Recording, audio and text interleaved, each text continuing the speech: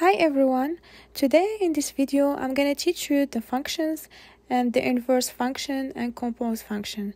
So please keep watching the video and don't forget to subscribe. Hi everyone! Today let's learn about elementary functions.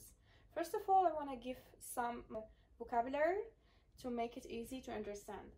So functions is a correspondence from a first set called domain to a second set called range.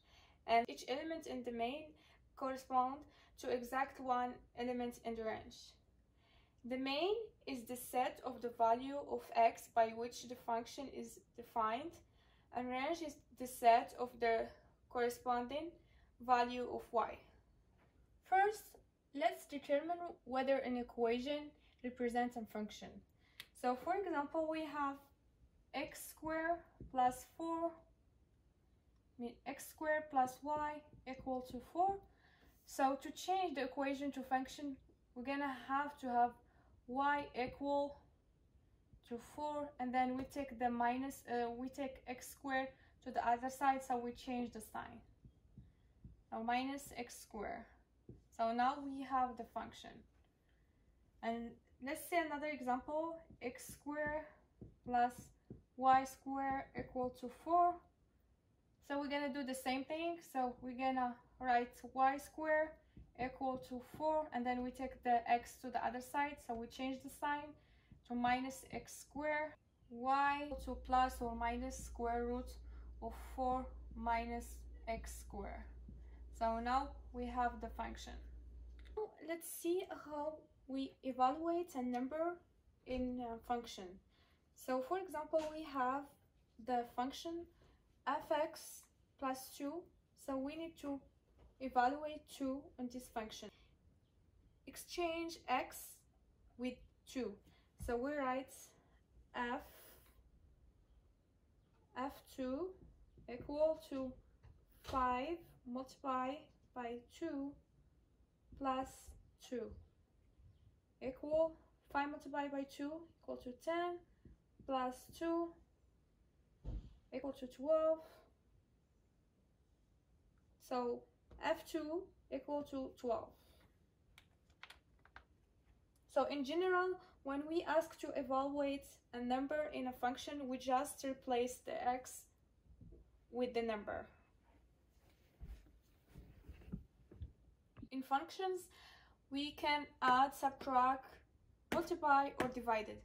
So to get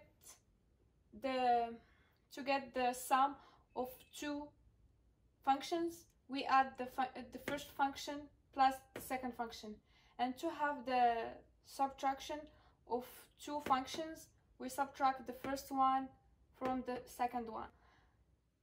Multiplication of two functions, so we multiply the first function by with the second function, and to get two functions, so we divide the first function by the second function. Now let's move to example to make it more easy to understand. So let's start with f plus g. So we have f plus g x equal to fx plus gx, and now we're gonna replace each function with its expression. So 2x fx equal to 2x squared minus 1 plus gx, it's 5x plus 3 equal to 2x squared plus 5x, and minus 1 plus 3 equal to plus 2. So now let's find f minus gx. So that's equal to fx minus gx, and we're gonna replace each one. So fx equal to 2x squared minus 1 minus gx equal to 5x plus 3, so equal to 2x squared minus 1 minus 5x minus 3 equal to 2x squared minus 5x, and minus 1 minus 3 equal to minus 4. Let's move to f multiplied by g x. So f multiplied x, f multiplied g x equal to fx multiplied by gx. So we're gonna do the same thing. We're gonna replace each one. So we have 2x squared minus 1 multiplied by 5x plus 3. That 2x squared multiplied by 5x equal to 10x cubed. 2x squared multiplied by 3, it's equal to plus 6x squared. Minus 1 multiplied by 5x equal minus 5x. And minus 1 multiplied by 3 equal to minus 3. So now we find f multiplied by g. Let's move on to f divided by j x. So we're gonna do the same thing. We're gonna replace fx multiplied by jx equal to 2x squared minus 1 over 5x plus 3. So now we find the f multiplied by gx. And now let's move to the compose functions. It might seem difficult, but it's very easy to understand. The composed function is that we replace x in the function f with the function gx. I'm gonna go over some example to explain that. Let's see this first example. So we have a given function fx equal 3x and jx equal to 4x plus 2. So let's find the composed function fjx first. So we have f composed j x equal to f, and we replace the x with gx. So first we have fx is equal to 3x, so we write 3 and then we replace the x with gx. So equal to 4x plus 2. 3 multiplied by 4x equal to 12x plus 3 multiplied by 2 equal to 6. So this is the composed function fx. Now let's see the composed function g f x. So that's equal to g, and then we replace the x with fx. So that's equal to, we have the gx function is 4x plus 2.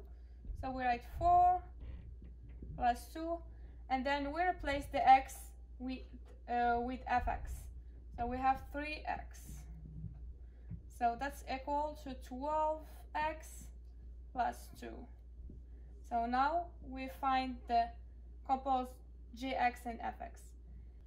Another example is to find the two exposed function. So we have fx equal to x squared minus 3 and gx equal to 3x plus 1.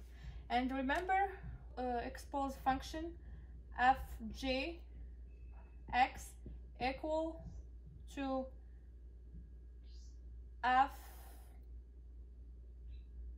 fjx function. So first step, we're gonna replace x with the value 2 and the function g. So we have gx equal to 3x So G2 equal to 3 multiplied by 2 plus 1 equal to 6 plus 1 equal to 7. Fx equal to x squared minus 3. So now we're gonna take 7 and replace it in the x in the f function. So f7 equal to 7 square minus 3, and that's equal to 49 minus 3 equal to 46. Compose function f g2 equal to 46. So the inverse function is to interchange x and y and then solve for y. And here I wrote some steps to make it easy for you to find the inverse functions. So first step is to replace fx with y, and the second step is to interchange x and y, and third step is to solve for y, and the last step is to replace y with the inverse function of x. Move to example to find the inverse function. So we have fx equal to 3x plus 2. So first step is to replace fx with y. So we write y equal to 3x plus 2. And then we move to the second step is to interchange x and y. So we write x equal to 3y plus 2. And now we're gonna solve for y. So to solve for y, we're gonna subtract this 2 in both sides. So we write x minus 2 equal to 3y. And now to solve for y, we're gonna divide both sides by 3. So x minus 2 divided by 3 equal to y. Now we're gonna replace the y with the inverse function. So we write f inverse x equal to x minus 2 over 3. Another example, we have fx equal to x squared minus 3. So we do the first step. So we replace fx with y equal to x squared minus 3. And then we interchange x with y. We write x equal to y squared minus 3. And then we solve for y. To solve for y, we're gonna add 3 to both sides. So we write 3 plus x equal to y squared. And then to solve for y, we're gonna square root to the other side. So square root of 3 plus x equal y. So now we find the inverse function of fx. That's all for today. And if you have any question, please leave it in the comments below. And also for my next video, I'm gonna talk about function graphing. So see you in my next video.